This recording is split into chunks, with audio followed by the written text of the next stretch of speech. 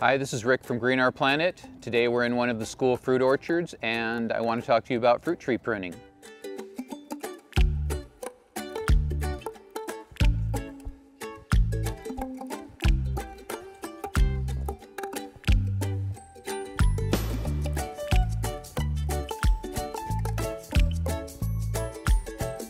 So pruning, when do you do it? Well, for most trees, and deciduous trees, trees that lose their leaves in the wintertime, you want to prune in the wintertime when they're asleep. The only trees that are not pruned when they're deciduous are citrus trees, and they're pruned in the spring or early summer after fruit is set. So the first steps of pruning a tree are identifying the tree. You want to find out the age of the tree, the type of tree, and where the fruit is produced. That's going to guide your next pruning steps.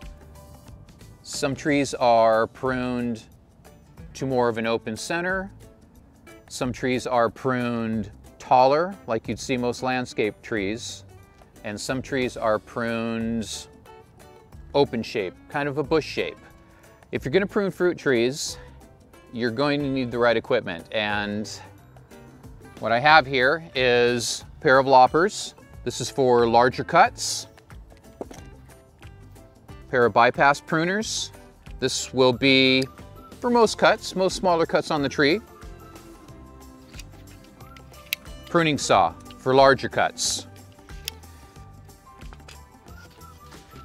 Alcohol for sanitizing your tools, either in between each cut or definitely in between each tree. And of course, gloves. You can wear heavier gloves, leather gloves, if you're working around a lot of thorns. I like lighter gloves because they're not as heavy. The first type of cuts you should be making on your fruit trees are the large structural or thinning cuts. These cuts are made using your loppers or your pruning saws, and they help develop the structure of the tree and open up the tree for the smaller cuts, which should come after this. So the next thing we're going to prune is the pomegranate. And like apples, pomegranate forms spurs, which are long-lived, and they form on newer wood growing from older growth. So you do want to prune your pomegranate to make it produce spurs. You want that fruit production to move up through the tree, and once it's established for good. Now, you probably can notice this pomegranate's leaning over a little bit. I have taken the strapping off. It is currently being tied up to correct its growth, so I want it straight up and down. Pomegranates are unusual in the fruit tree world. They're not really a tree, they're a bush. So we want to prune them as a bush. And basically all you want to do is open up the center, trim these main branches to between 3 and 5 branches. But you also want to remember that you occasionally want to renew the tree. So you do want newer branches growing if they're growing in the right spot. So even though they might not fit the 3 to 5 branches equally spaced around an open center, you do need to think about fruit or fruiting wood that you want to produce for the future. So for this one, we have a couple of older branches. They're already established with their fruit production, but at the same time, I have a lot of newer growth that's growing here on the outside that kind of complicates the pruning. So I'm going to go in and I'm going to open up the center, but I'm not going to remove this center growth because my outside growth isn't there yet and I don't want to give up on fruit production. So normally, I would take this kind of growth out of the center. You want to open it up. You want 3 to 5 branches growing around a central open area. And that's how you prune pomegranate.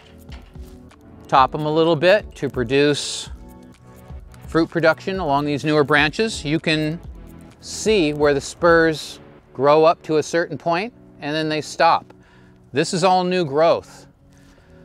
So we want to make sure that the fruit production is established in this newer growth before letting it grow even taller. So let's get to it. So earlier I talked about gloves, and I have on a pair of lightweight gloves so that my hands are comfortable and they breathe. But on a tree like pomegranate that is full of fairly nasty thorns, you really want those leather gloves that I talked about earlier. They're going to protect your hand. Wear long sleeves.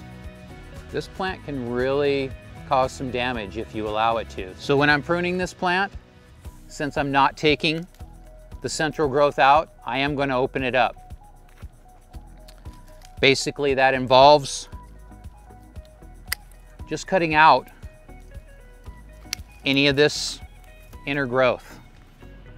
The whole idea here, when you're cleaning out the center, is that you want a final plant that you can reach your hand in and harvest the fruit. But when it sets fruit, you don't want to be fighting the tree to get it. So open up the centers, open up the lower part of the tree completely. Take all these little branches that you know can't support the weight of the fruit, and if you're not developing them into fruiting branches like these, take them out. They're just in the way. They're never going to be able to support fruit, so why should they be in the way of another branch that can grow fruit? Got one major branch that I need to take out here.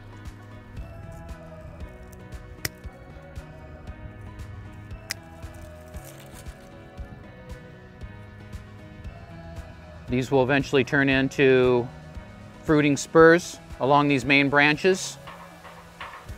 These are just there to remind you that you should be wearing leather gloves.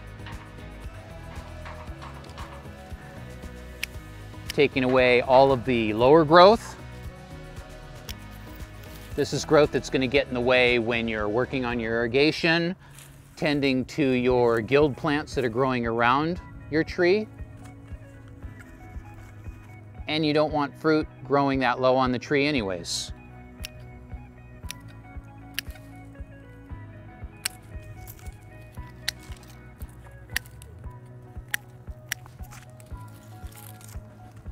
I have a nice salvia growing in here. I love these. They're really good for your garden and your bees.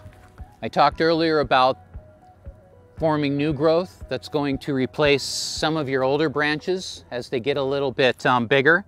Now these will continue producing. It's just that I want to renew this plant from time to time to keep it like this rather than old and woody like this.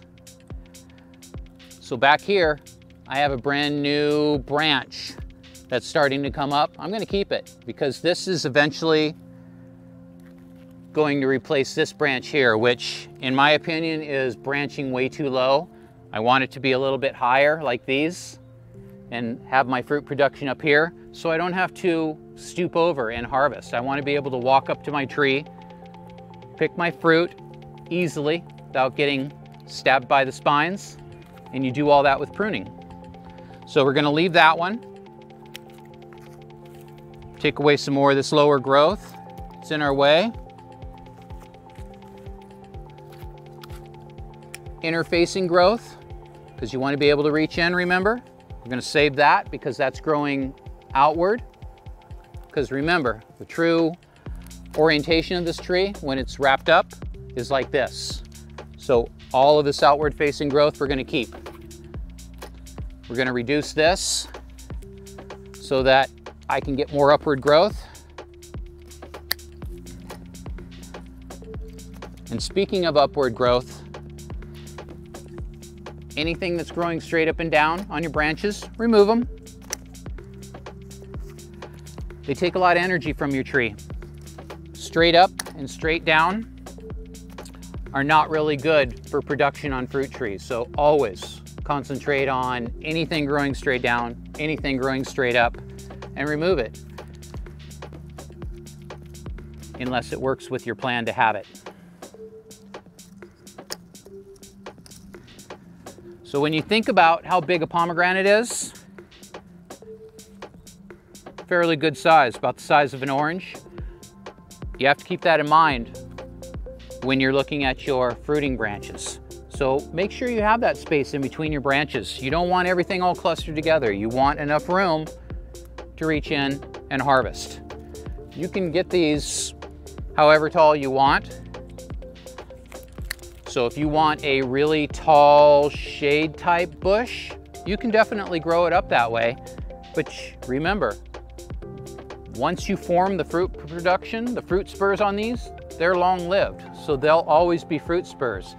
So start producing these lower ones early as you grow the plant up. Otherwise, all your fruit's going to be at the very top of the plant, and you're gonna have to get on a ladder to harvest it.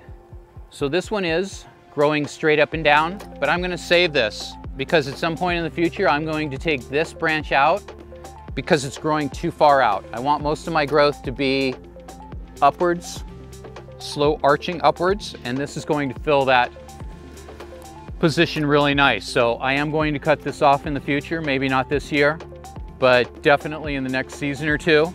But I do want to get this angle fixed first before I make any final cuts that might interfere with production.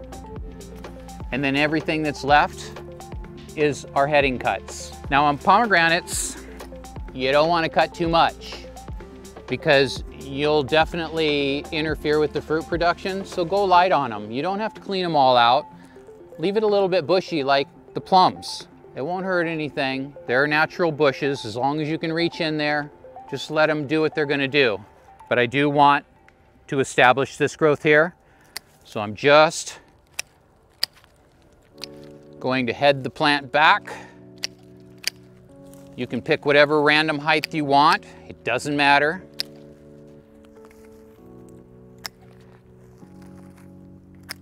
All of these heading cuts are to stimulate fruit production down here. I could cut this at any height I wanted. I'm choosing about, what is that, 4 feet, 5 feet? Remember, I want to keep this one, but I am going to tie it up. So in the meantime, let's do a heading cut on that. And that's about it. I'm not going to go too deep. I'm not going to clean it up too much. I want it bushy. I just want to be able to reach in and grab it. I don't want to remove too much of this fruiting wood. They generally don't need to be painted because they grow so thickly during their flowering and leafing out period. So I generally don't worry about painting a tree like pomegranate or a bush like pomegranate. They're pretty sturdy. They grow like weeds. You just need to do a few simple things to keep them cleaned out and open. That's all they ask for. Hi, this is Rick from Green Our Planet. Thanks for watching.